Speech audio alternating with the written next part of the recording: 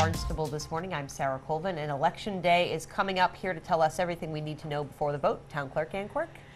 Hello, Sarah. How are you? I'm good. How are you? Welcome. Well, thank you. We're quite busy right now, actually. We have a lot of folks coming in to file an absentee ballot request. Tell me a little bit about the absentee ballots. Is there a deadline for getting those in? Yes, there is. The town clerk's office will be closed at noon on Monday, the day before the election. And the reason for that is that's the last time we can take in an absentee ballot request, so that it gives us time to get everything processed and out to the polls on Election Day. Indeed, and one would think that if you need to file an absentee ballot request in the afternoon before Election Day, you can probably come and vote regular.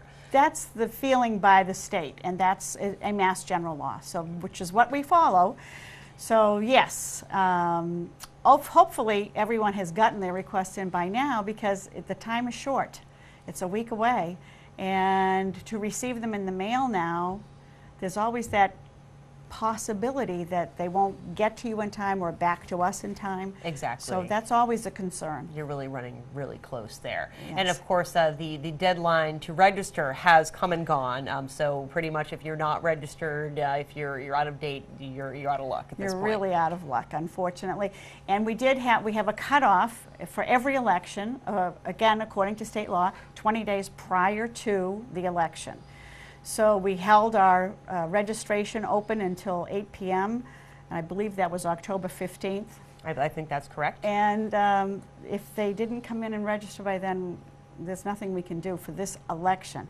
Now, there's lots of people that might have moved within the town and are still voters. Right. So they would vote in their previous precinct. You know, but they may not have caught up with us in time for their new address, but certainly we don't want them to not vote. Exactly. If they're, yeah.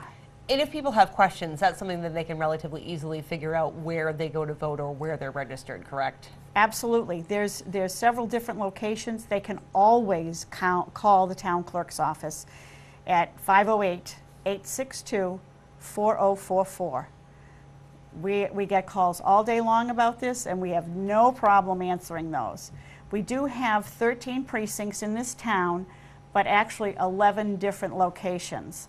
So we do want to make sure that we make it as easy as possible for everybody. We also there's a website now set up under the mass.gov through the state, and they can type in, "Where do I vote?" Yes. And it pops up right there for them. It gives they put in their address, and that's your precinct. That's where you vote. It's really, really helpful. I love the internet has really revolutionized this. Before you had to make a phone call, but now you can just type in your address and it'll tell you exactly where to vote, and sometimes even the polling location. So there are 11 different polling locations. Any changes from the last time we had an election? No. All the same. All the same. And the other thing is that on our website we've put up sample ballots for precinct 1 has its own ballot. Precincts 2 through 10 and 13 have a separate ballot, and then precincts 11 and 12 have a separate ballot.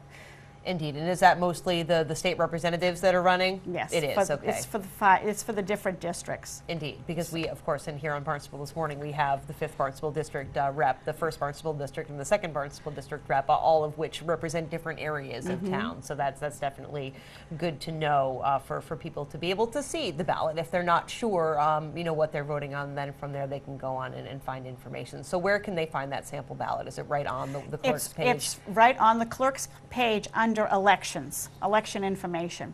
And and again, if they go in to do where do I vote and the state level, they're going to find it there too. Exactly. So that's kind of a nice bonus for all of us. And where we have about over 32,000 voters in this town, we're kind of hoping we'll get a good turnout for this election. Now, talk to me a little bit about turnout. Obviously, this is not a presidential election year, and I think that's when we kind of reach the pinnacle of voter turnout, when there is that presidential election. Correct. But when we have a state election like this, and I think there's a lot of contested races on the ballot. Of course, a governor, which we haven't elected a governor in some time. Yes. So again, anticipating, as you say, a big turnout. How much of a difference is there between like a race like this, where we have a governor in some state rep races as opposed to a presidential race? The presidential will bring out so many more people. It's just amazing to me. But I'm hoping for a good 35 to 40% turnout for this election. We'll see what happens. Good. We'll certainly keep our fingers crossed. So in terms of what you and then the rest of the folks in the clerk's office do to prepare for the election, can you talk to me a little bit? Can you give our viewers some perspective on why you guys have been so busy lately? Sure. We start with receiving in the absentee ballots first from the state. And everything has to be checked over, make sure everything is correct and that it's all our ballots. Then we send out, we receive from a lot of people letters requesting absentee ballots.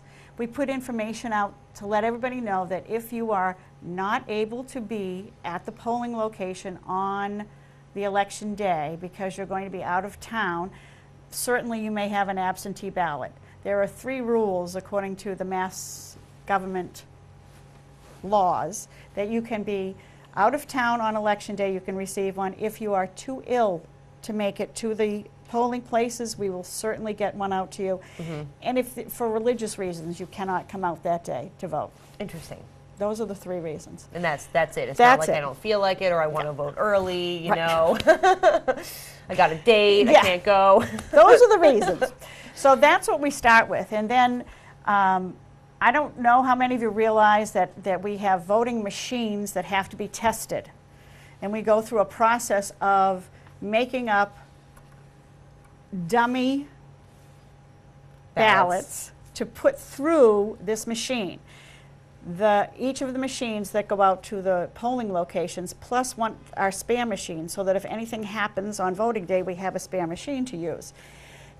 Those results I have to send up to the Secretary of State's office, so they know that we have actually done the testing as is required by law.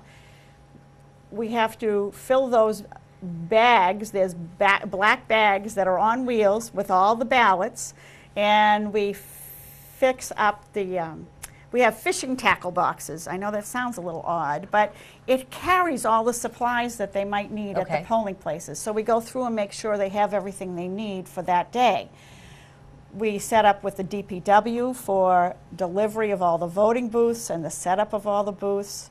We have to contact all the polling locations and everyone that's involved, the police department, the DPW, the registrars.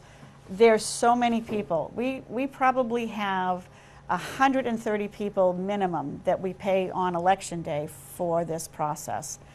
And that gets all set up ahead of time, and then we're fielding calls, and we get calls from people who say, gee, I didn't like this or I didn't like that, can we do this differently? And we try to work around everyone. Indeed. The next thing we have to do is get all that machinery and everything out to the polling places, and then get it back that night. So it is a long day getting out there and setting up. Now, do you set up the night before, or is that something that you set up early morning on election day? The DPW actually sets up the day and night before at all the polling locations. And the wardens of each polling place has to come in and pick up their machinery the night before, or the day before, hopefully. And if, you know, we'll give it to them on Friday because everything is locked up and done, or Monday at the latest, so that they have it for that morning, because the wardens have to be at the polling locations between 5 and 6 in the morning. So, you know, it's a long day for all of them. Now, who serves as the wardens? Are these volunteers? Are these paid community members? Who are our polling wardens? Our polling wardens are not volunteers. They do get paid. However, they get paid a pittance. So, honestly, so they really do this for democracy, truthfully. All the people that work, the clerks, the check-in people, the check-out people, it's an amazing amount of people, and they work so well together, and they really do a great job. And they really do it for very little money. Indeed. Well, in all of my experience going to the polls, the volunteers, or not the volunteers, the workers there have always been so gracious and so kind, and they're usually Barnstable This Morning viewers, which we always like. Yeah. So they really have done a wonderful job. So, Anna, any other information that people need to know before going out to the polls? Actually, what I wanted to ask you was, how quickly are the results tabulated? When do people find out? I mean, obviously there's a spread of information. A lot of these races are multi-town throughout the entire state, so you've got to wait until all the towns come in. But in terms of the local races, do you wait until you have everything to release results, or do you release them? That's a great question. Let me just say this, that on election night, the police officer brings back the voting machine to us with the disc inside of it with all the results. He also brings the tapes that were run by the wardens at the end of the evening. A tape gets posted at each polling location for anyone to see.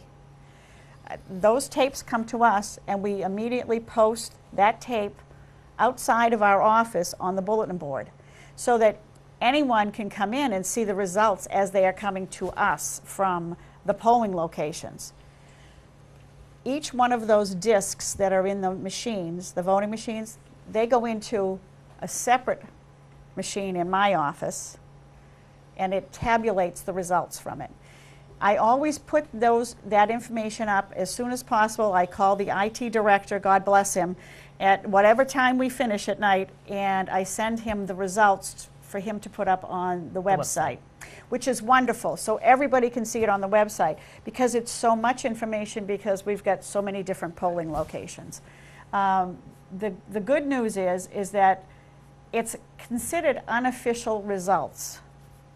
And I say that in all seriousness because we have so many people out there who want to vote, but if they have a problem with the people that are running, they might vote for Mickey Mouse or Donald Duck or anybody else but, and those things come across to us.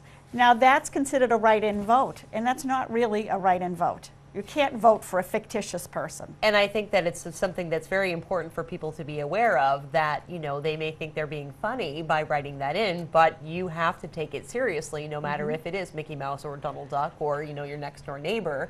That all has to be counted. So I would think that that adds to the time it takes to tabulate, and it adds to the kind of overall work that has to be done. Well, that tabulation has to start at the precinct. So I'm not going to get the results from the precinct until they've started working on that. And they have to sit there and write all that information down in all those different races.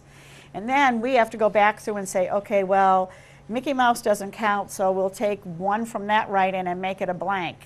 So my official results are really not until the next day at some point, because there's so much to go through. Absolutely. And any final advice, anything else that you would like to get out there to our viewers as we get closer to Election Day to make it smoother for the voting public and also for the town clerk's office? For the voting public, remember those red pamphlets were sent out to everyone telling you about the different questions, so you had something to look at and read before you come to the polling locations. We will have those at the polling locations as well for those who have forgotten them. But if you're really diligent with it, you can fill that out for yourself and bring it with you, and then you know who you're going to vote for and how you're going to vote on all of those questions before you get to the polling location. So do your homework, in other words. Well, do your homework. It's always good to do your homework. It is indeed. Well, Anne, I thank you so much. And again, if people want to know more information, if they need to find out their polling place, website and phone number for them to call. All right, please call 508-862-4044.